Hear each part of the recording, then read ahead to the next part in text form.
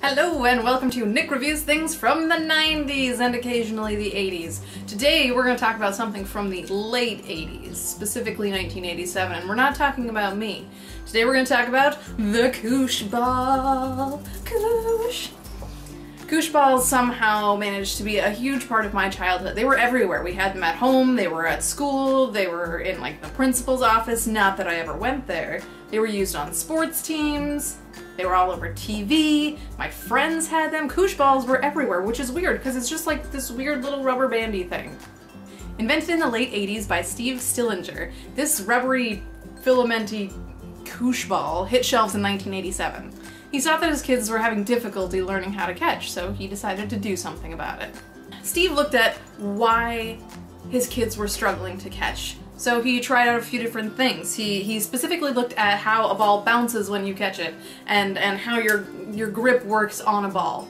And he wanted to do something that would make it a little bit easier for his kids to learn how to catch. You know, I have to wonder about the kids in this situation. When their dad suddenly released to the press that he created this thing so they could learn how to catch, I bet they got teased a lot. Oh man, you guys are so bad at catching that your dad had to invent something so that you could catch. Kids are cruel. The original thought came from a ball of rubber bands. The rubber itself and the texture of the ball with the extra bands on it made it easier to catch. See, I'm terrible at catching. Even I can do this. Like a ninja. Since this was such an amazing idea, Steve Stillinger and his brother-in-law, Mark Button, decided to quit their jobs and open their own toy company called Odds On Products. With a Z, Odds. O-D-D-Z, Odds On.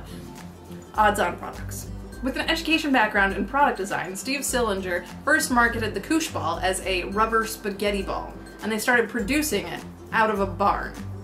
Yeah, I guess rubber spaghetti ball isn't the most appealing name. Or maybe some kid tried to eat it. You never know. The name of the product actually came last. They did a series of tests and surveys, you know, polling the audience kind of thing, and they asked thousands of people what they thought the name of this fun little toy should be. They decided on the Koosh ball. Now, nobody really knows where the Koosh name came from, but the theory is that it's the sound that it makes when you throw it. Koosh, Koosh, Koosh.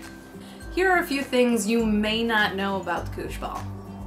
The filaments are called feelers. They actually started with over 200 different name options before they settled on Koosh. Placed end to end, the feelers on each 3-inch diameter standard Koosh ball stretch more than 300 feet. A classic standard Koosh ball has about 2,000, give or take, rubber filaments or feelers on them. One retailer, on receiving an order of Koosh balls, thought that the feelers were actually some kind of defect, so they started cutting them off. In 1989, 2 years after the Koosh ball hit shelves, it officially got its own book, entitled The Official Koosh Book.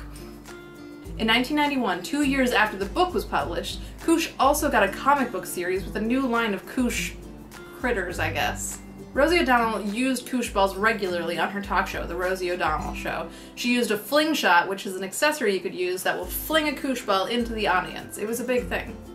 And because of that, in 2001, a woman sued the producers of The Rosie O'Donnell Show when she was, and I quote, suddenly and without warning struck in the face by a hard object. They settled out of court. Stillinger and Button sold Odds On products, including their $30 million a year moneymaker, the Koosh. And in 1997, Hasbro bought the rights to Koosh and to produce it, and they're the ones that are currently making it. You can find a Koosh ball just like this one at most stores, and by most stores I mean toy stores, specifically toy stores, let's be honest. It will look something like this. So, if you know someone who's having trouble learning how to catch, you know what to get them. Alright, this has been Nik reviewing things from the 90s and sometimes the late 80s. If you like what you see, comment, like, and subscribe. Join me next time and hopefully we'll do something amazing.